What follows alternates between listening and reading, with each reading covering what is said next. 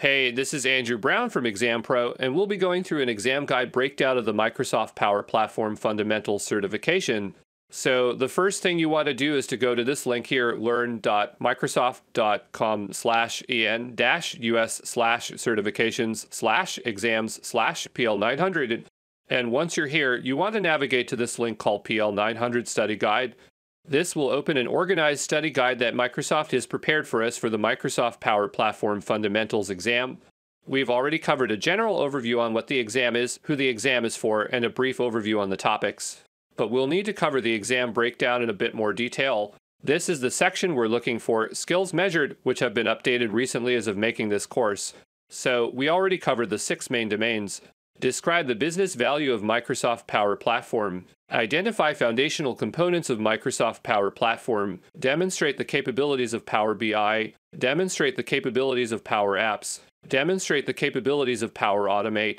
And describe complementary Microsoft Power Platform solutions. So I won't be going through each point on the entire list because it's quite long, but I'll point out the ones that I think you should definitely pay attention to. Starting off with the business value of Microsoft Power Platform services. You'll definitely need to know all of these services listed here and their value and benefits.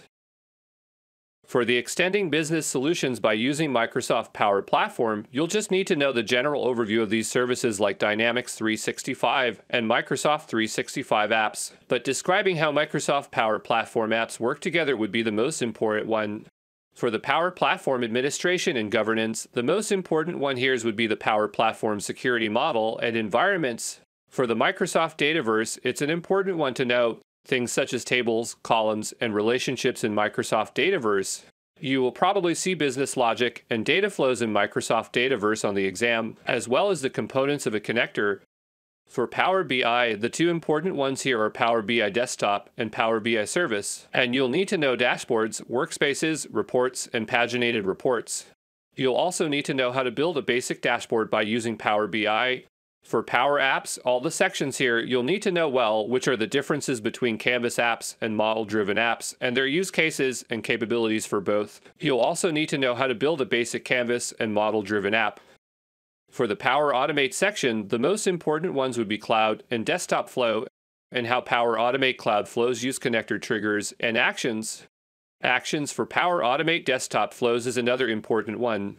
And you'll need to know how to build a basic Power Automate flow. For the complementary Microsoft Power Platform solutions, you'll mostly just need a general overview of Power Virtual Agents and the purpose of topics, entities, and actions. You'll also need to know the use cases and capabilities of Power Pages and AI Builder. Once again, there's a lot on the list, so I couldn't mention all of points, so I highlighted the ones I thought were the most important. But throughout the course, we'll definitely cover all of the material in great detail,